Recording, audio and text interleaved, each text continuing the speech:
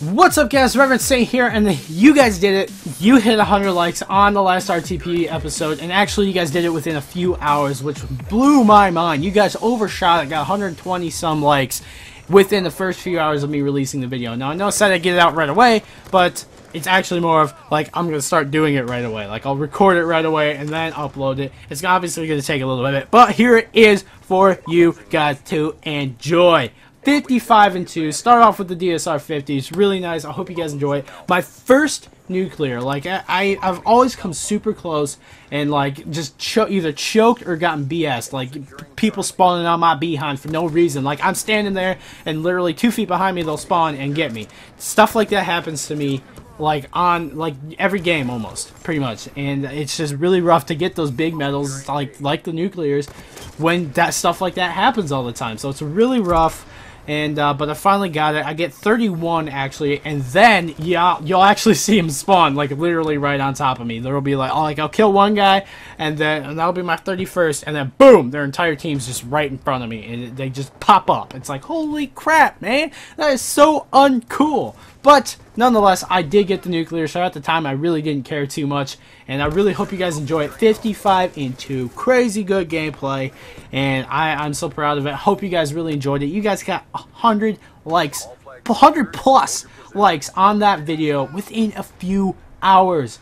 Like, I'm kind of ecstatic right now. That's freaking awesome. It hasn't even said it hit 100 views yet, which it obviously did because it's got over 100 likes. It says it's got 80 views right now, but like 126 likes. That's insane to me. I'm like, that's so cool, dude. So thanks so much for your support, guys. I'm so glad you guys wanted to see this video, and I really, really hope you guys enjoy it because I'm super proud of it because I beat Mr. Prestigious Key to getting a nuclear. We're both pretty much in the same boat with our luck. Like, we'll be getting there. We'll get like 29 kills, or we'll get our brutal medal, and then some BS, crazy BS will happen. It's happens to Ryan very occasionally, like not very occasionally, very often is what I'm trying to say. Like every couple of games I play with him, he'll get like relentless, and then he'll be like, okay, I got my relentless, I'm going for it, and then boom, he dies right as he says he's going for it. So that's pretty much our luck, guys, but I was able to get it here, and I really hope you guys enjoy it. Now, the one question I do want to bring up, and this is what I really wanted to talk about in this video, and I got plenty of time because it's Domination.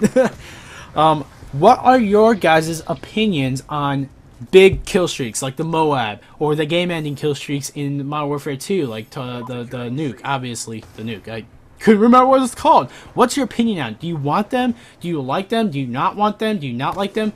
Are you okay with the MOAB but not with the Nuke? Are you okay with the Nuke as long as it's like a 40 or 50 kill streak?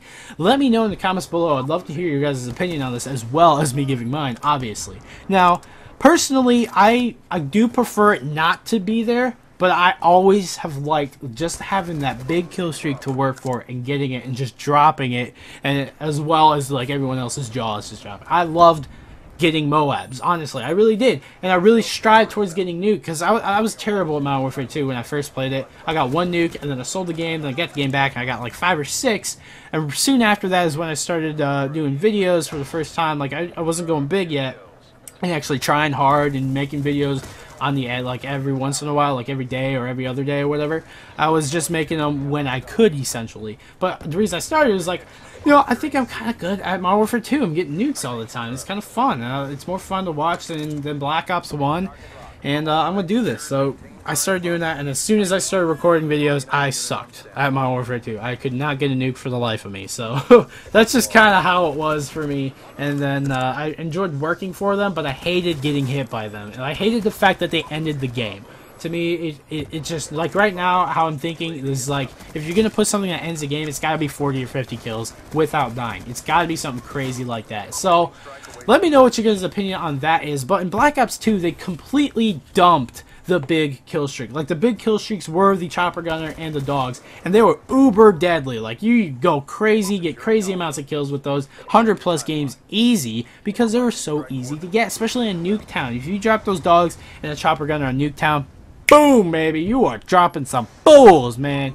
Seriously, it's just absolutely insane the amount of stuff that you could do with the amount of kills you could get with the dogs and the chopper gunner. Like, that's why my KD was so good, because those those kill streaks were so powerful and easy to get that it's so easy to go, you know, 10.0, 18.0, 20.0 in the game and not die at all. So that's just something that, like, I enjoyed it for a little bit, but it got boring because I didn't have anything to strive to achieve like the big kill streaks. And I really liked the MOAB in Modern Warfare 3 and how it was only gun kills and how, like, Specialist was there to help you get there if you wanted it to be. That's where I got most of my, I think the only time I got MOABs was when I was using Specialist, actually. I'm pretty sure. And I love Specialist. I thought Specialist was an amazing addition to the game. And I'm kind of wanting them to bring it back in Ghosts. But like I said, like I love the MOABs, but it's just after a while it kind of gets frustrating. It's like you get them and then you get like 24, and right before you get that 25th kill, you just get BS. That happened to me 40 or 50 times in Modern Warfare 3.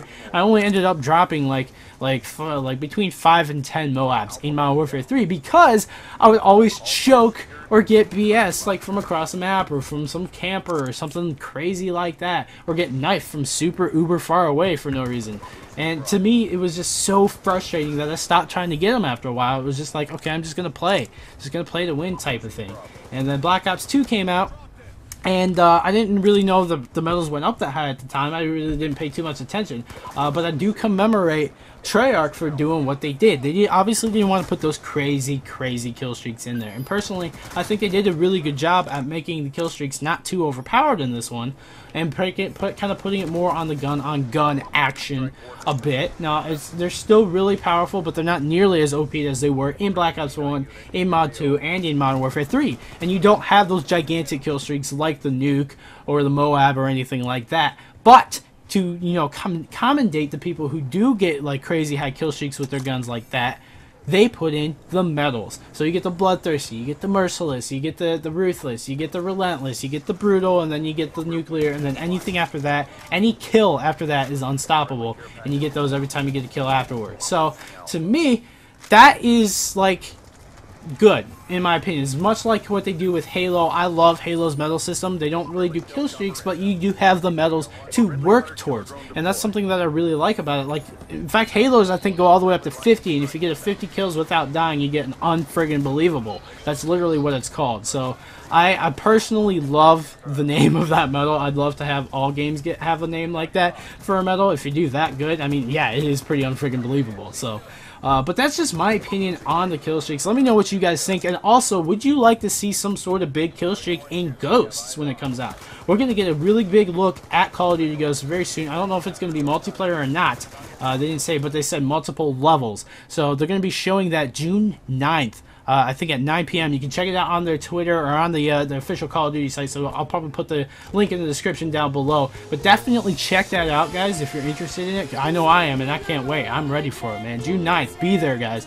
So, would you like to see a big kill streak in COD Ghosts? Let me know in the comments down below. Also, if you enjoyed this video, please leave a like, a favorite, and a comment, and I'll catch you guys next time. Peace out.